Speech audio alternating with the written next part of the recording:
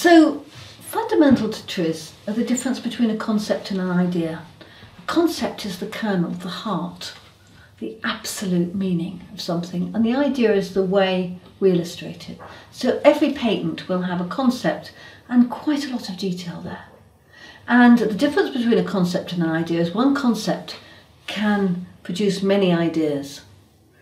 So the idea that we are actually linking so many different areas to one concept sort of makes sense in this. So the principle that materials science ideas, chemistry ideas, electrical engineering ideas, physics ideas, etc.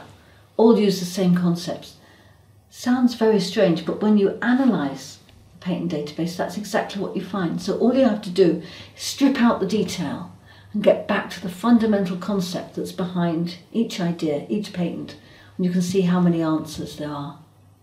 And so what they found is that there were just 40 fundamental concepts, conceptual ways of solving a contradiction. So a contradiction, something like, I want something long and I want it short. Long and short. And this contradiction of having something long and short has been solved in a very simple way, which most people would describe as telescopic. But in the Russian, it's described as nested doll. So these 40 concepts have a slightly Russian flavour. It's number 7 of the TRIZ principles. Russian doll, how to have something long and short being one of the ways you can use this principle. So they're all very simple concepts, but whenever they found a patent that had something clever, solved a contradiction, they would record it and use it for future TRIZ use. And it always had something clever like solving a contradiction. The TRIZ contradiction toolkit only used the clever patents, the ones with breakthroughs, the ways that solved contradictions. And these were used in all kinds of TRIZ tools. And ones we're going to talk about now, the very famous TRIZ contradiction matrix, the physical contradiction solution tools, separation principles. They all came about from studying clever patents. So this has not been thought up by a couple of clever inventors. It's from solid research into human cleverness, as recorded in all the patent databases. This illustrates principle number 1, segmentation. And segmentation can be physical things or kind of management things. And this is a kind of management example. The idea that you segment people's jobs and everyone has a different job. So, and we use it for situations where we need to be adaptable, where we have to adjust to different conditions. So principle number 1, segmentation, is basically saying everything gets smaller, which we understand very much now in science and technology.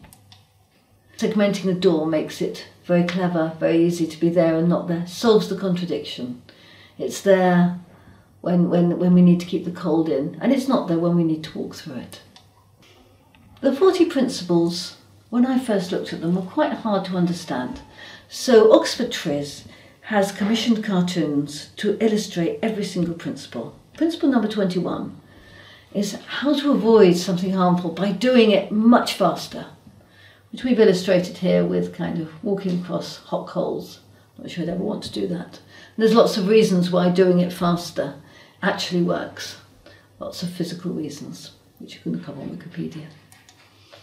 This is an illustration of a knife, that if you cut a plastic pipe very slowly, you get deformation. So if you want to avoid harm, the harm of deformation, you just do it faster. So for many engineers, they say, well, this is just common sense. But sometimes we have to be reminded of just, using principle 21 at this situation. So TRIZ is an awful lot of application of common sense, but done very systematically and reminding you when the best solution will solve your particular problem. Principle number 2 is called taking out. And that refers to taking out anything harmful but leaving all the good. Many training rooms I go into have fantastic air conditioning, but they also have a huge amounts of noise. And so the TRIZ principle number 2 will say, take out the bit you don't want. So keep the air conditioning, put the noise outside. And that's exactly what you can do. So it's just separating out the good from the bad. Again, fundamental common sense. But quite often when we're problem solving, we have to be nudged to the right and very simple solutions to find the very best ways of using resources we've got and separating out the bad things from the good. Taking out means looking at all the functions that a system provides and saying, well, do I want all those functions? Ideality says it's only a benefit if you want it. So, if you were to have a system like a dog, and you didn't want many of the functions a dog gives you, and a dog's got many functions. It's not just a burglar alarm, it's also a friend, it's also a personal fitness instructor, because you have to walk a dog. So if you don't want your dog to love you, and you don't want to have to take him out for a walk every day, and all you want is the burglar alarm, there are systems where instead of having a whole dog, you just have the sound of a dog. And I've actually seen these now where it's not just the sound of a dog barking, but there's a very sort of fierce sound of a dog scratching at the door as well, which is very off-putting if you go towards a door in the dark. But a very effective burglar alarm without having a dog. So you've taken out all the bits of the dog you don't want, and you just have the function you want. The fourth principle, asymmetry, sounds rather strange, but all designers, all inventors, apparently will make everything symmetrical, unless they're tugged away and told, try something asymmetric, because it might solve the problem. So again, very simple principles in TRIZ, but you see these used in so many highly technical situations. So something like pokiyoki, which is the Japanese asymmetric. You design something to be asymmetric, so you can only put it in one way. You can't put things in the wrong way.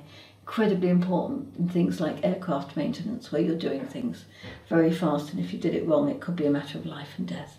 So very powerful, very simple, but again, we have to be nudged through to be reminded to use this kind of common sense.